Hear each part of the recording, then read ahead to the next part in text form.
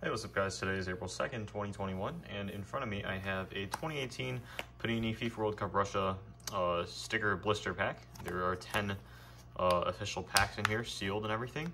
And this blister pack, I believe, is the Mexican version from Mexico. 140 pesos will translate to about, $6, $7 right now. And that makes sense for at the time.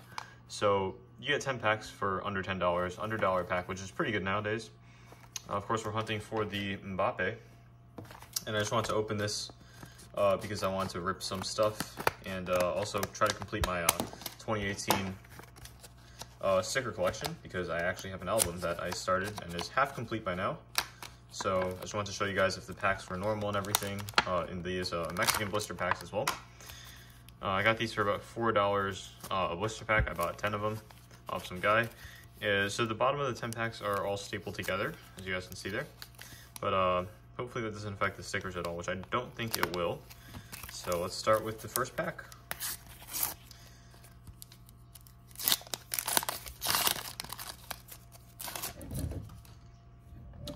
So you get 50 stickers per blister pack. All right, let's get started. So we got Kolos, Wabi Kazri, Panache, Jorgensen, and a host city, Volgograd. All right, moving on. So you peel the packs off of each other that are stapled at the bottom, I guess, which makes sense. But I'd rather them not stapled stickers, because of course it could damage, the sticker packs, because of course it could damage the cards. So that's all right though.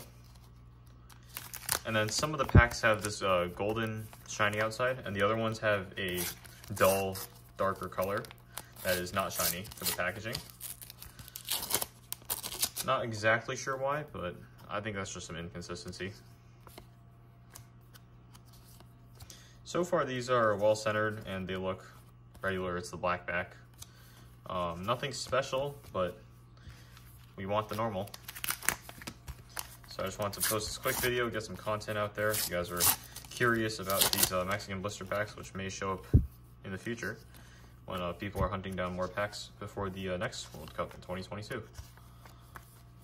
So far, nothing there. Moving on to our fifth pack. Kind of just flipping around everywhere.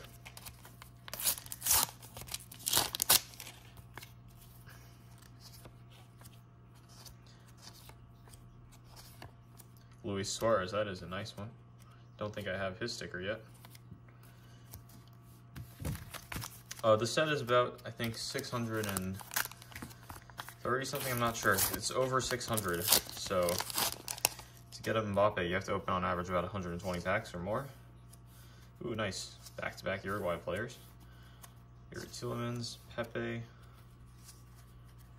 Oh, I think we might have gotten an extra sticker. No, never mind, we did not. The Pepe's a bit damaged at the top. Can't tell on camera, but Eric Dyer after that. So we got a few more packs at hitting Mbappe. Can we do it?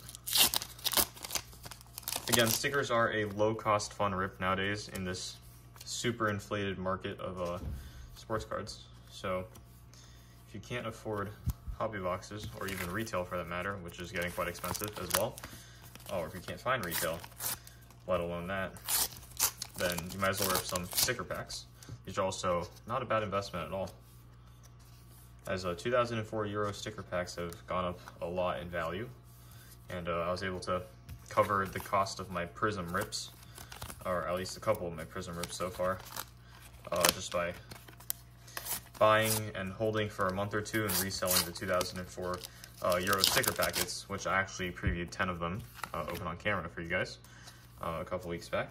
Nice, Lewandowski, Paulinho, Ali Gavar, and Soe. So what I've seen in these 10 packs so far is a couple of times where we have the same nationality player back to back. It's been happening more often in just this opening than regularly. I'm not sure if it's just like strange luck or anything, but here's our last pack. Nice, we have a Germany team photo. Amrabat, Corona, and last one, Mbappe. Ooh, Matuidi, French player still. All right, so thanks for watching, guys. Hopefully this gave you an insight on these Mexican blister packs. They're perfectly fine to open. You might get a couple damage stickers at most, but for their cheap price, you get pretty good value. So yeah. All right, guys, stay safe. Peace out. I'll catch you next time.